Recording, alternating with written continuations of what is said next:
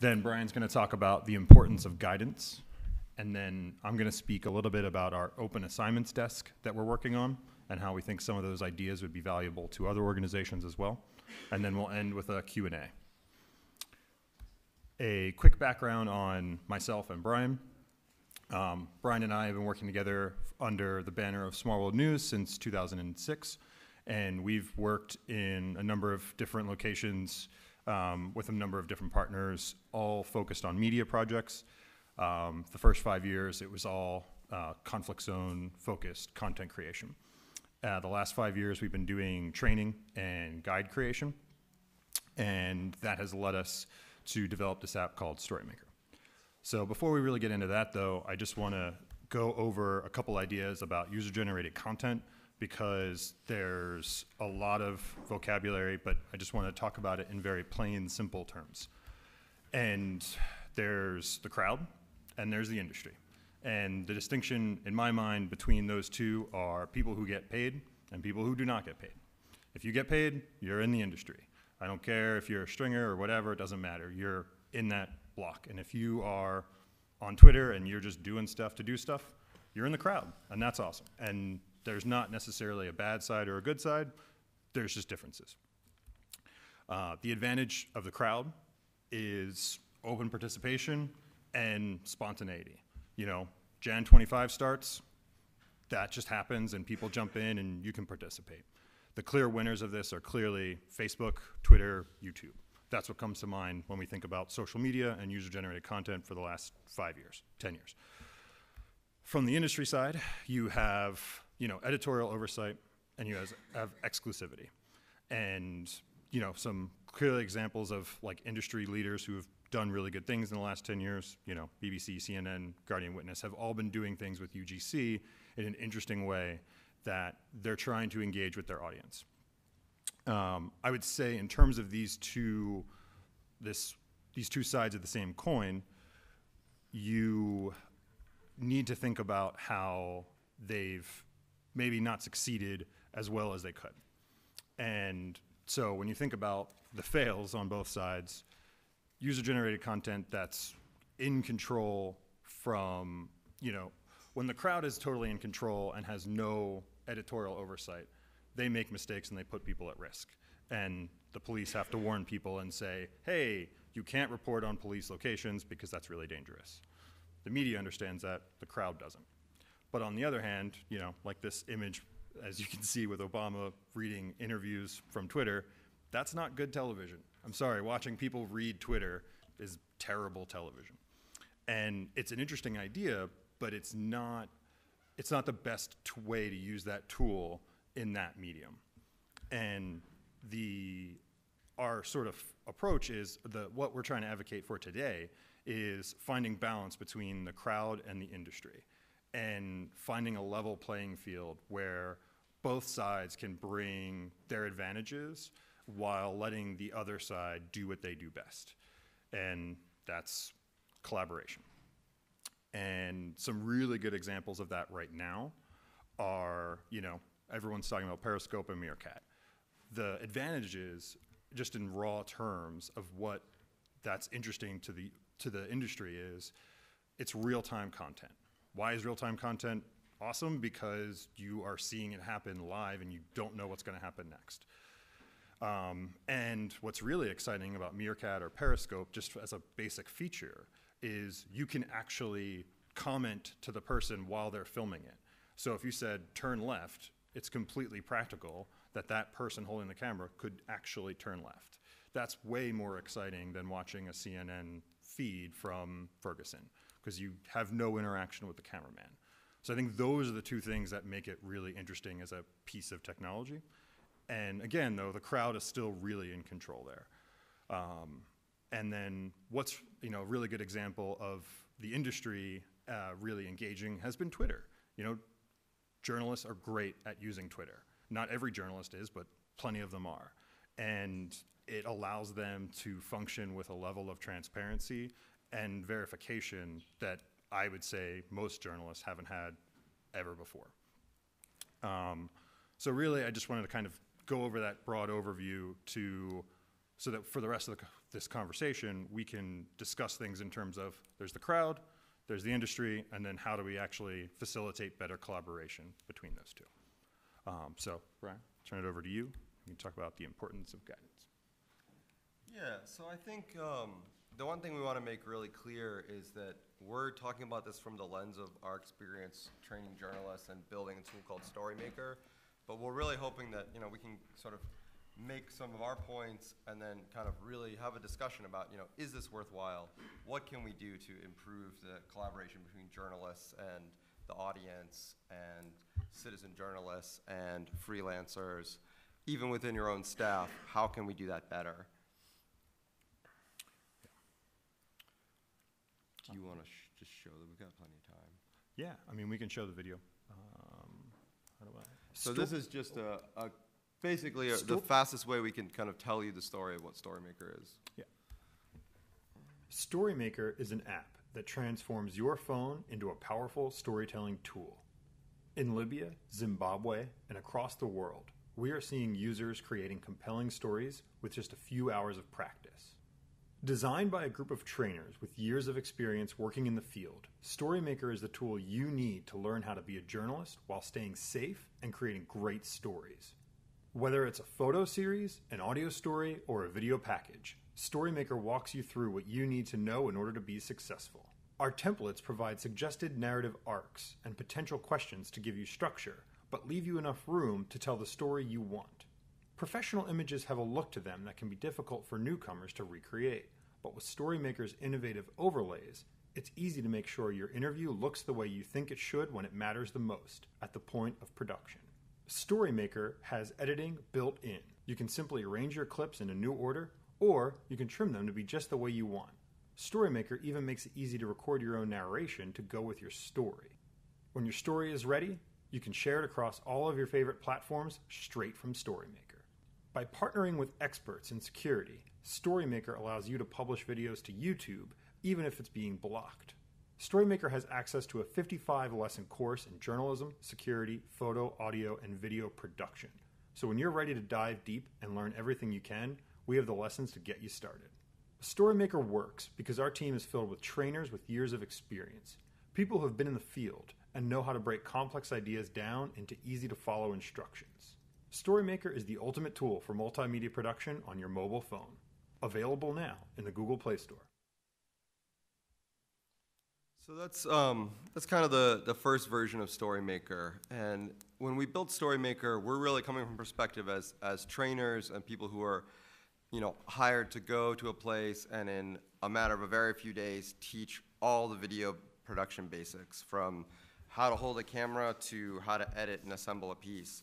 And what we were finding is that we spend a huge amount of time just on the technical skills, and we didn't have enough time to focus on storytelling and actually how to put those skills to use in a practical way, in an interesting way, creating better content. So with the second version of StoryMaker, which was just released publicly a few weeks ago, we've tried to focus on, rather than having simply templates and lessons, making things that are a little more granular, more interactive, more modular. So the first focus was on figuring out how to provide simple direction that is not just one direction, but evolves, getting some input from the user, telling the user, okay, based on those things that you say you want to do, here's some other things you'd like to do. It's similar to what we've seen with CNN and the BBC and folks who are saying, hey, are you at this location? Send us a photo or a video, or tell us what you're seeing. That's a one-way communication that you're saying, give me this one thing and you're getting it, or maybe you're not getting it. By increasing more direction, you can actually get follow-up and get really specifically the right things, okay? We want you to talk to any women between this age and this age who were affected by postpartum depression, right? And we're gonna get a video of it by sort of saying, here's a template for how to shoot the video. We know you've never shot a video before, just make it look like this. Now, while direction is really good for you, the content, the person trying to get the content, right? If I want to get content from a certain place, I'm got to give good direction to the person I want to give it to me.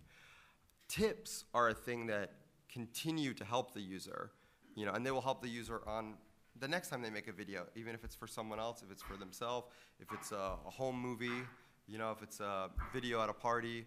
That's the point of tips, is to provide free advice and sort of give the user a lot more benefit, right? So we were actually really surprised, when we put out version 2, we added tips just as an idea.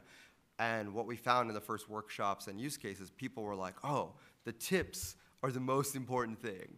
And then we were like, oh, okay. Like, it became obvious once people were saying that.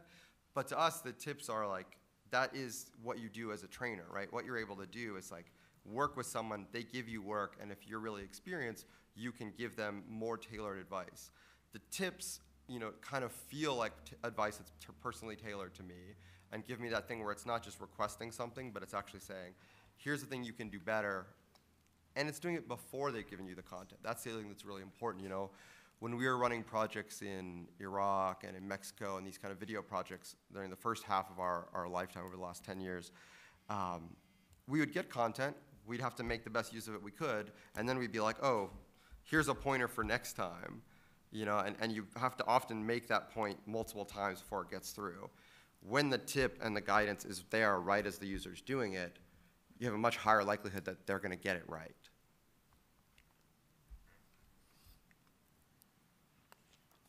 And then finally, there are goals, which is to say, at the exact moment before the user clicks record or right after the user has clicked save, make sure they have a reference point to say, oh, this piece of content is supposed to do this. This is the #1 thing I'm doing right here.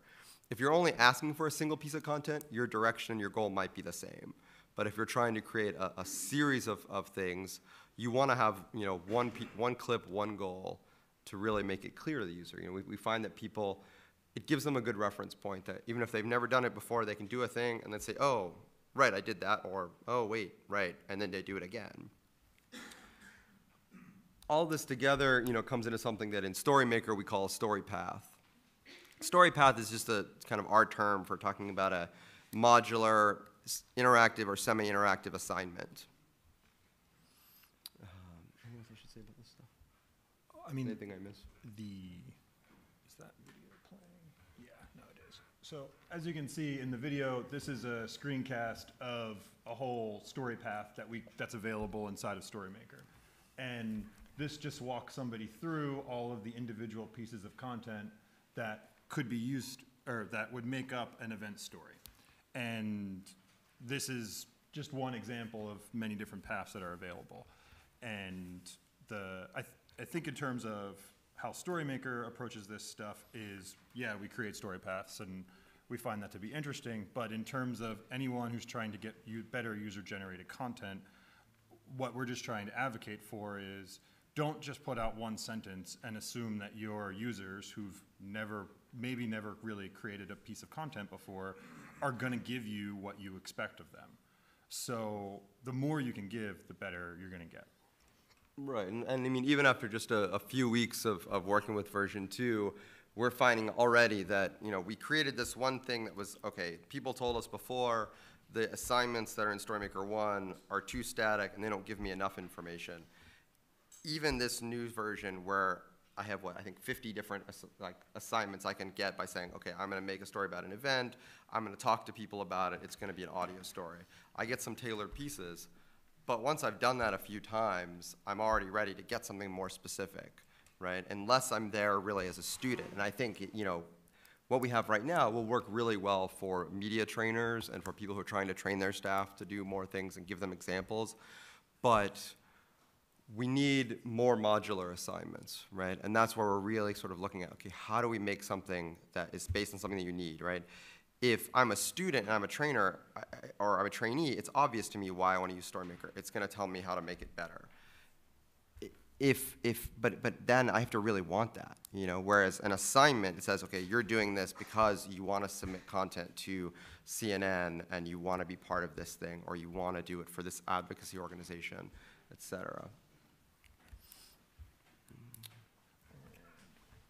So we have a YouTube channel, and it's, if you look up StoryMaker, it's in there. I forget the exact URL. It's one of those crazy YouTube things, but If anyone would like it, I'll be sure to tweet it out. But we curate all of the different stories that people are making with StoryMaker.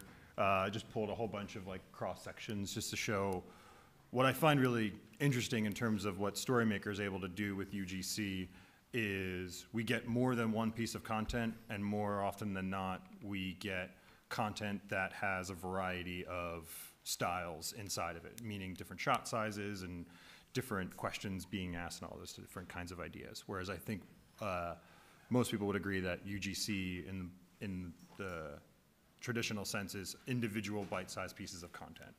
And so we're just trying to, I think this is a very new and big challenge to go from one piece to many pieces, but we think there's a lot of opportunity there, and we're probably not going to be the only ones who are solving this. We want to hear other ideas as well.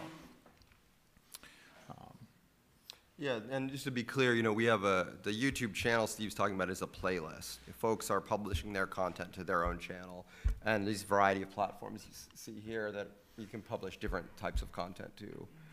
You've got different formats. You even have the ability to kind of export the entire project as a zip. That's one of the things we're working on. Yeah. And just sort of, and what I was saying earlier, there's some other really interesting apps that are following the same mentality of how do we help someone who wants to contribute content? How do we make sure we're giving them everything that they need? And StoryCore just put out a great app which gives you the option to choose from a whole range of questions so that you can construct an interview with, someone, a loved one, or someone you find interesting. And Videolicious is going after building products very tailor-made for like first-tier news publishers. And they're doing everything very proprietary. And they're doing a lot of really awesome, interesting things. But they take this mentality of you have to really structure it for people. And so, and these are just two of, a lot of other people out there as well. So that kind of just talks about, that last section ends with just sort of the idea that, okay, giving people structured guidance is really helpful. And in terms of an example of the idea of creating a story assignment, this is just a screenshot of a recent story assignment on the Guardian Witness app. And they give you one single direction and they ask for one single file. And so one card, one goal gives you one clip story. But if you give more, you can get more. So for preparing for this talk, Brian and I wrote a story path for creating IJF personal bios of people in attendance. And we have a couple phones, and we'd be happy to lend one out to anybody who wants to play with the app and give us some feedback. And we're going to be putting it out, I think, later today, so that people, if you download StoryMaker on your Android phone, you can actually play around with it. I know there's a lot of iPhone users. That's cool. We like iPhone. We just don't have the funds to support iOS right now. But if anyone would like to play with it, we have some devices, and I'm happy to lend one to you. But this is some concrete examples of what we would say is an example of what a story path would look like for this. And ask a very targeted question and give a very clear piece of direction. Help us complete short video stories of other attendees at IJF 15. That's going to be, if I'm not there, well, I'm not going to get involved. And so this is a couple screenshots of what the path looks like. But in terms of the actual raw content, there are 17 different cards inside of that path that are providing either direction, a goal, or a tip at a different time. And that's to really make sure that whoever's going through that process knows that we're kind of there to give them the next piece of advice. And what that would, so the results of going through each of these 17 cards, we end up with, 6 pieces of direction, 7 goals, and 4 tips. And what that creates is a 7-clip story. And for, another really clear thing I want to make understood is we know that a lot of people in the industry don't like to get edited content from the crowd. And they want the raw content so they can make tweaks, they can use it how they need to use it. And that's why we support the zip format, so that people can, when we deliver the content, you can get it and still tweak it if that's what you want to do with it. But for the users who are delivering it to their own platforms, to say YouTube, YouTube doesn't want a zip file, they want a raw finished file. And so we're trying really hard to make sure that we're giving the tools to both people who are using it for a newsroom environment, but also for a crowd environment where you're dealing with different platforms. And just as an example, this was a video we shot just a little bit ago. Hi, my name is Giacomo, and I'm working for the IGF. Hi, JF. Here at IGF, I'm working as an editor. I'm doing some quick interview to the people who's doing the panels and stuff, and I'm gonna edit on the fly for these.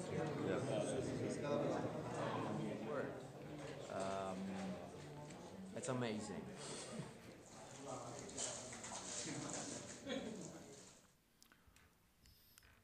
And so, again, as a standalone piece, it's very short, but as a collection of a number of interviews with different people, you might want to say, well, that last question was better, or the first question was better, and I want to use that piece, and I want to use this piece. And by having different people creating these different pieces of content and being able to recontextualize them, we think you'll have more chance of success of creating better content from users. Well, and we believe that encouraging users to tell stories, not just to send you the one thing that you want, is going to make your ability to get input and access to the audience better. People are going to be more likely to engage because they'll see a benefit to them. And here's another example, but again, this is sort of the raw content at the bottom and one of the finished pieces at the top. And, so in comparison, the traditional model is, one piece of direction with one goal, and we're just really trying to advocate that when you give more to the audience, you're definitely going to get more from the audience. And I think that, the big thing that we're finding is that, well, there's always going to be a place for journalists and for the work that journalists do. We'd rather see it have access to more primary source material rather than less. And then we think actually more and more people are able to tell stories and to create stories. So we'd like to make it easier for news agencies to benefit from that work. So the final section, just question and answers. Some of the open questions that we have just in terms of, we still haven't solved all the problems. We've been working on this for a few years, but there's still a lot to go. But if you guys have other questions that you find interesting, by all means, we're here and let's talk.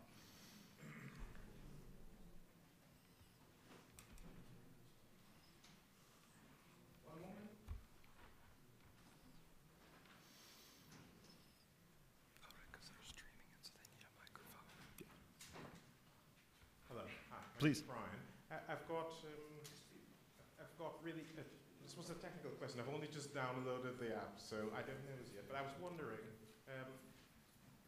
would it be possible, do you have planned some means whereby users would actually be able to create guidance notes themselves or templates? Yeah, that's kind of the whole goal of the assignment desk functionality, is to say, okay, we've got an app that has all these features, but in order to make it a lot more effective, we need an assignment desk. We're calling it assignment desk because that's familiar to news agencies, but anybody, right, to have the ability to go online, make a story path for themselves, or share it, with anyone else using StoryMaker. And right now, just due to the technical way that things have progressed, we've been the gatekeepers on the story paths. But that's one of those things that we really want to get out of the way of as quickly as possible. We want to be able to say, hey, you want to make a really interesting template for shooting the best dog video? By all means, go do that. If you want to make one for, a birthday party, we want to open that up to see what ideas that people have, because we think that's what's going to make that format really flourish. Yeah, this is one of our key questions for all of you is, what kind of paths would be helpful? What kind of assignments do you make, knowing that it's going to be mobile-based? It's going to be mobile first. What do you think that the reach is there? Yes, I can take this camera and it's Wi-Fi enabled. I can copy it to my phone, but most users are going to just be using a phone. But so that's the question, what kind of content do you think you'd be making? What kind of content do you think you would use from other folks? What do you see as the current limitations? I'm thinking about crowdsourced anthropology. Yeah. Okay. And that's a great example. Like one of something that I've wanted to do for a long time is one of the example videos we used to do in training was to find a local bread maker. And it's just a very structured story to tell as far as you shoot this piece and then you shoot that piece. And it would be awesome to have an anthropological collection of different bread making across the globe. That would be super interesting.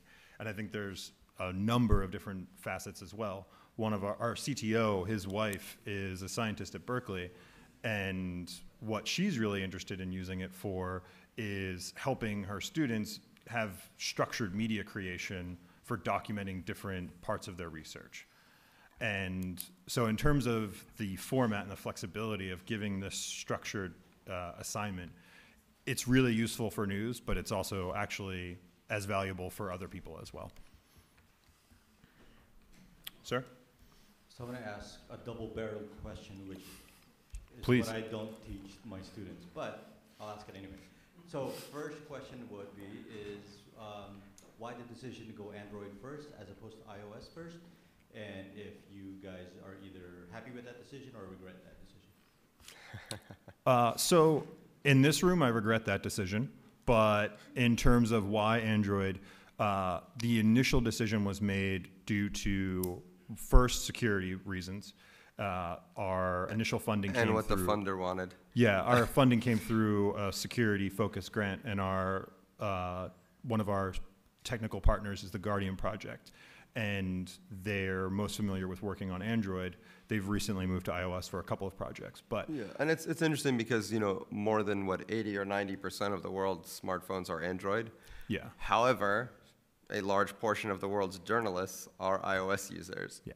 So, you know, the folks that we're reaching, though, are people who want training and need training, and they're going to be on Android, especially overseas.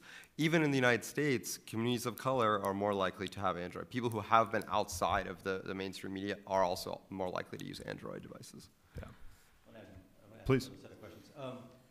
I don't know if you've talked to Madeline Baer from Witness or Witness.org, if you're familiar with that organization. But Yeah. if you've talked to her, I was wondering if a part of the process that you guys are doing would include keeping the metadata to the content and then keeping it extended towards the finished product, mainly because if the UG content is submitted as a witness Right. to an event, that could be, just makes it easier for people to verify that this is being witnessed at the actual event. Right, and so the project that Witness is working on to do that is the Informacam project. Right. And Creating a witness mode. we're very good friends with the developers who are doing that. What's really interesting is where we're trying to kind of, both projects are very different, but they're obviously very complementary for the reasons you pointed out. And the interesting thing, just in terms of, there's a fairly big technical amount of, there's a lot of technical work to make that marriage be as seamless as users would expect it to be. But Yeah, there's some question, once you're doing more than submitting evidentiary material or raw content, there's some question about how best to have a chain of custody, how to continue that, you know. Should I upload to YouTube and at the same time I'm sending the metadata to a secure server? Is it a partnership with YouTube? A lot of that stuff is still not worked out as far as I understand, which I'm pretty sure is why Informacam is not like a publicly accessible tool still. yeah. And they've been working on it for a few years. Well, they're Yeah. they're really trying hard to make Informacam be the standard of metadata. I mean, the ACLU is on board as verifying it for a use in court. And that's a really nice, you know, that's an important project that we do not have time to work on. But when they are ready and able to start integrating with other apps, that's when we're basically, you know, we're on the same email list as them. So as soon as they're ready to jump on, it's going to be like, cool, let's do this. And what gets really interesting, just go down a rabbit hole real quick. I'll keep it very short. But what's really interesting about metadata in a story is how do you verify not only the total collection of all, say, 10 clips in a story, but how do you also verify each clip individually and say, these clips, this was produced at this point because the best piece of video to start your story with might not have been shot first. And so that's where the technical amount of, the technical achievement to make all of that quote unquote just work that's where they're really doing an insane amount of work, and it's really impressive what they have already done. But that's sort of the next barrier for us to really say like, oh yeah, this format's going to be really, really useful and valuable to us. But it's definitely on our mind and something we, talk about quite a lot. Because it's in terms of the legal case, the other side of it is, newsrooms want veracity. They want to know this content was actually produced at this time. And there's a lot of great projects out there that I would say are doing that in an analog way. And we've all got our fingers crossed that Informacam will solve that from a technical level. Yeah, thank you. But you're just really talking about like the geolocation data. We're talking about geotagging? Or Yeah, more well, than but that? if I have a clip, my mobile phone's going to give me geolocation every time I shoot it if I've got that on.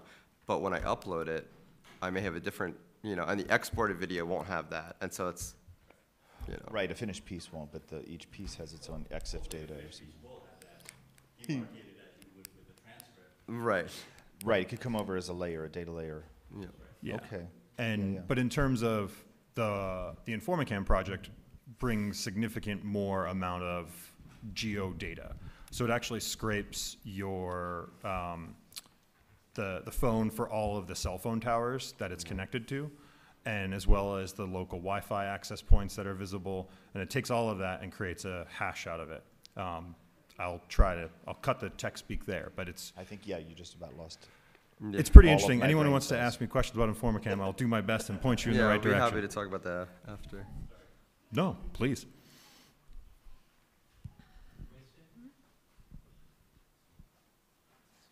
You look like you want to ask a question.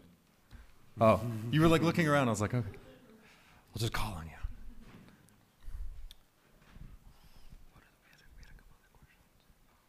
Oh, I mean, I think just to tell you a few more things about StoryMaker, just to be really clear, is that, it is open source, it is free. We are looking at trying to figure out ways that other folks, could, like, so for example, Rob is a media trainer. He's selling his content via his app. There's really no reason if he wanted to that he couldn't put them in the same format that we have and access our users and reach them. And I think that's one of the things we need to figure out, both for ourselves to, create revenue for us, but also for users and to encourage more users. Because right now, it's our team is developing curricular material, and you might think our work is really great, but there's a lot of people doing curricular material and media training material, and we'd like to have users to have access to all of that. Also, I think we noted earlier that the content, you control the path of the content and where you publish it.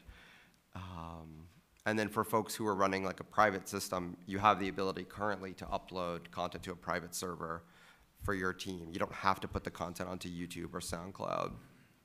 Isn't that really the market for the finished packages? Probably, you're saying most news houses are going to want. Sorry, sir. I'm going to use microphone. They're streaming, so I'll use that's, my microphone voice. Yes, thank you. So who really does want finished packages? Maybe communities to tell their own stories, start their own media channels? Is that what you're finding in I would rural say communities and NGOs? Anyone else who wants to basically do their Yeah, own content smaller- marketing, storytelling? I would say people who are not, like a good way to look at it in terms of where the distinction is who is really interested in editorial control of the content. When you have anything close to someone who's thinking about it from a very strictly editorial perspective, that's the more that someone wants that, the more that they're going to want the raw content. But people who have For the actual storyteller, the story maker, Right, as the person, they're probably really more interested in doing packages or Yeah, or exactly, thinking and I that think- might be fun to try. Could I Right. even do it? Yeah. right. right. And there's, there's also this question of money. Why is somebody who already has the skills and already has a YouTube channel they can build themselves and make their own money, gonna give you at a news agency their work for free?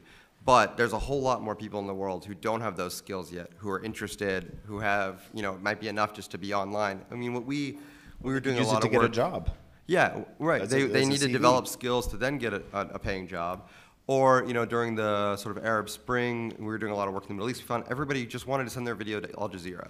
And you tried to make the point that, well, Al Jazeera is only going to air like this much content per day of all the content, but if you put it on YouTube or created a channel with a group, you would have more ability to access. But they don't. They just want to put it on Al Jazeera because that's what, it's on television, that's what they know. But yeah, I mean, okay, so for example, 5 years ago, I helped set up a network of kind of rural village journalists, and they were using the ZI-8, the Kodak, is kind of like the flip camera, but different market. And they would shoot the content in some rural village, go to an internet cafe, burn the content to a DVD, write out a rough script, email the rough script from the internet cafe, and by India Post, mail the DVD to a central location to assemble, edit, and upload. Because there's just no ability to do it now. Now, yeah, this is a fancy version, but like, you can do all that stuff now on the mobile phone and upload it as long as there's 3G access. And so that's, we've got a lot of interest from those folks who are, yeah, they're NGOs, they're smaller media houses, but that's a part of it, And I do think if we can build enough a user base of storytellers that there will be interest from news agencies, because it'll just make sense. Again? Yeah, why not? Nobody else is asking questions. Nobody else is. Please. Anybody? No? Okay. First of all, yeah, you should have led my question earlier that I think this is a great tool. Thank you. I think there's a huge amount of opportunity here because ultimately it's sort of the gateway drug to video storytelling. And once people get into it, and I see a future of journalism where there's more journalism coming out of unexpected places. So, so this is just an opportunity to make that happen. My question would be then, is there an opportunity to level up, if you will, to the kind of training, right? So there's a curriculum based on, I don't know, Multimedia 100, and then there's a curriculum for Multimedia 101. So that there's an opportunity to just get better, and then also to challenge the intermediate folks to, make it even better, right? I mean, you don't want every piece of content looking the same after a while. Right. You want some innovation to happen. I was wondering how you guys thought that through. Well, I think one of the, sorry, did you? Okay, so so my initial answer is, I think the way that that's going to work is when different media houses kind of set their criteria to say, well, if we want breaking news from the Middle East, we want to make sure, like, we want to only look at the StoryMaker users who have actually published 10 stories and have taken these lessons and have passed them. Like, okay, we can set different parameters as far as sorting the content that people are creating without even controlling the content ourselves, letting people own it. And so that's where I think setting these staged lessons that grow into each other, there's always going to be a place for StoryMaker to make our own lessons. And I think that that's a really big potential for us as an organization to grow. Additionally, I also think there's going to be people who are going to want that more traditional education approach, or like they're going to want the stamp from the New York Times. And that's not going to come next week, but that's something that like we would love to have at some point, that someone could say, hey, I took all of these classes from the New York Times. Or from the University of Oregon. Right. You could, I don't know why I'm mentioning that. And Andrew's the professor at the University of Oregon. But I mean, there's no reason a university couldn't reach 10,000 students without having them in the classroom, just by creating those, whether it's for free or not.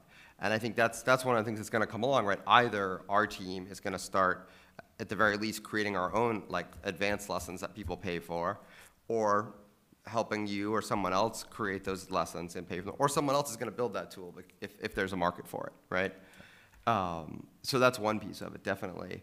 The other thing is we're just trying to work with more and more partners and see how people are using mobile, and let we need to stop deciding what we do with this by what we did with that, and the other giant cameras 20 years ago.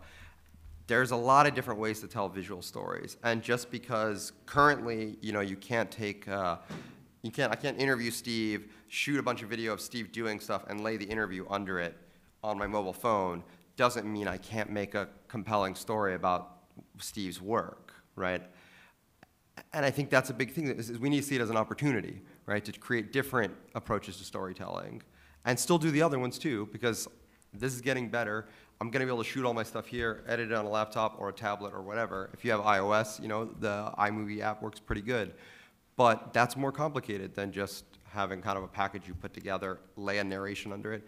We're seeing really interesting stuff happening just with that, just where the story is really led by the reporter's voice. And one of the sort of things that I think terrifies people about StoryMaker is, which is opposite for most other apps where you create content, is if you look at Vine, you look at Snapchat, you look at Facebook's Riff, all these new things, they focus on restricting everything. And you learn your creativity within that restraint. And right now, the way StoryMaker works, it's kind of the opposite, which is we're saying, hey, we've got flexibility, which is interesting to people, but doesn't challenge them creatively. But as we develop the path format a little bit stronger, we can actually bring those constraints into different formats. So the idea of saying, hey, this is a Vine path. You only have 6 seconds. Deal with it. If you want 15 clips, okay, that's fine, but you can't break out of 6 seconds. Those are other ways that I think it's really interesting to sort of say, okay, and as an educator, it's like, okay, well, guess what? For your first thing, you can only use 3 clips. Because if you fill this thing with 15 clips, you're not going to know what you're doing, and we can't talk about it. Like, we're going to keep it really rigid. And the underlying tech that we have there, that was what we basically built in 2014. Thank you. And we've barely scratched the surface in terms of really saying, hey, this is what a path is and what it can do.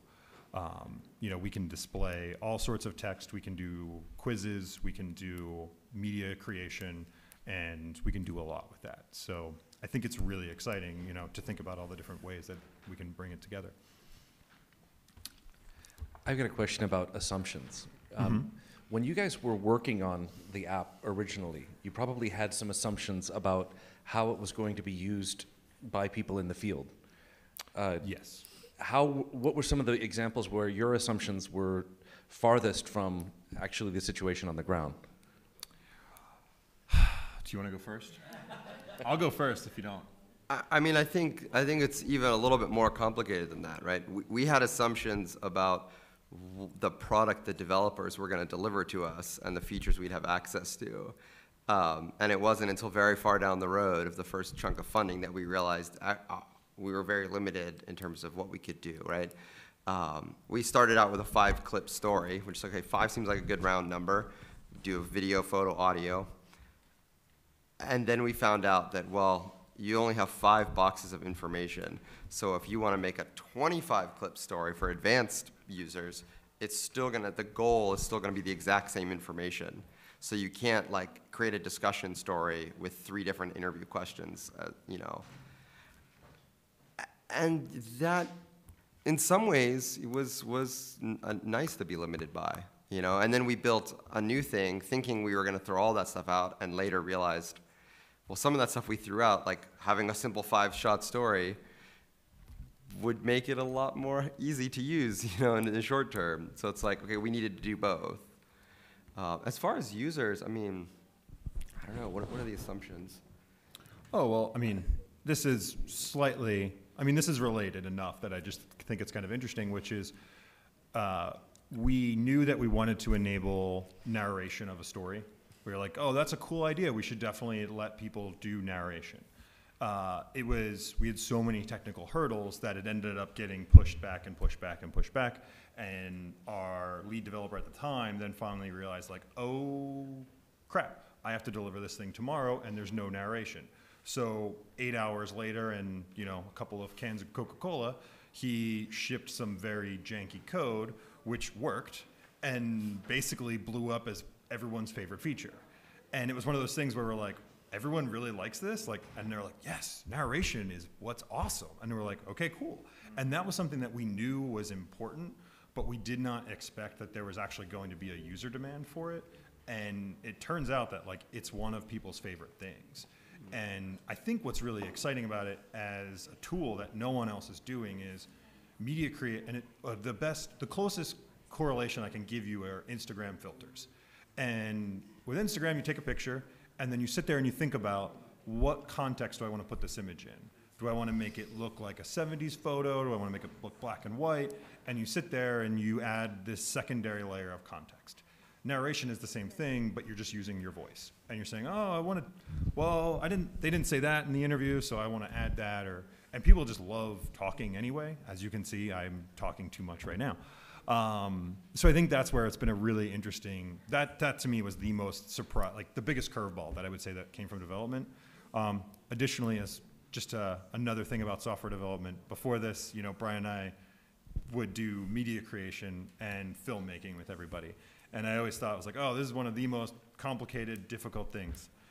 I now take that back, and software is so complicated and such a nightmare. And you like make one tiny assumption, and that can come back to bite you, and you will regret it. And it's insane. So, yeah, software is very complicated.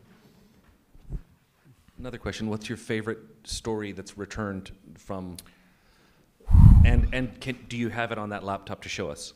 I do. Your battery's dead.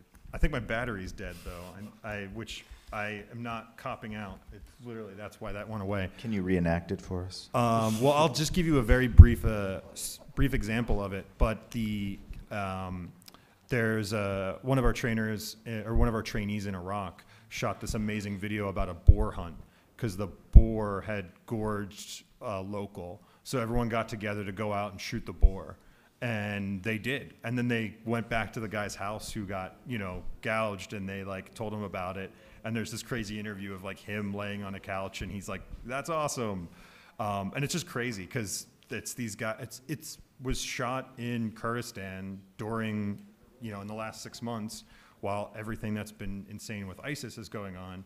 But daily life continues, and someone still gets gorged by a boar, and a couple people get some guns out and decide, we're going to go kill that thing. And like, that's a story no one would ever see or hear about if it wasn't for things like social media, because that's not going to make it to the homepage of CNN, but it's an awesome story. So, well, and it feels like we have the opportunity to be approaching an age where we can record and capture and index more of the world's stories rather than less, right? Like, I think we had been for the last 50 years going towards a place of where individual local stories and oral history was becoming less and less because everything was being centralized. Now, if we have the tool in the right hands, we have the ability to get more. We can hope. And I will say also that there's no greater risk than success. Like, in terms of like things we found as failures, like, trying to shoot, capture, edit a video very quickly on the phones that we're using run out of space. And we didn't think about the way to like, oh, we need to make sure it's really, we still don't have a great solution for indexing and clearing that at scale. Like, if users start just creating stories every day, and it's like those things that you take for granted as somebody who is a media maker and a filmmaker that you don't realize, like, you have to like add that piece of the skill also to the new user. yeah. Educating someone on media management, that sentence alone would be a very expensive grant. So it's like, yeah, there's a lot of very big challenges still in front of us, but yeah. As far as my favorite story, I was running a workshop, I guess a year ago, maybe two years ago, in southern Libya. And in the span of like 3 days, the guy went to make a story about there was a warehouse with all brand new medical equipment that was just sitting in a place. And they had a clinic where all the equipment barely functioned. And so he was making a story that he was like, why is this happening? And he just went to interview the guy who was in charge of making sure the new clinic got built. And like the next day had to like redo the story because that guy, like, it struck the fear of God in him so much. He's just like he just had a mobile phone, but he was like, oh, somebody's watching. I have to like actually get to work on this. And so then it went from being a like, what the hell why is this happening, to a, here's a success story. Like, now the clinic is like finally after 3 months, it's moving forward. And I think that's another thing that, we often take for granted if we're only thinking about it as journalists and as news agency. Yes, we can do a lot of work shining light of power, but even in like very small towns and things, maybe more. He didn't even publish it yet. Like, he literally just showed up and been like, I want to ask you about this thing. And the guy was like, wait, what? And then he called him the next day and was like, hey, I'm can you come back and like, can we do another interview? So I think, I want to see that happen more. Cool. Well, thank you all for coming, and thank the rest of you for sticking around. We'll be here for the rest of the conference as well. Don't hesitate if anyone wants to come up and ask us any questions, or, yeah, thank you again for coming.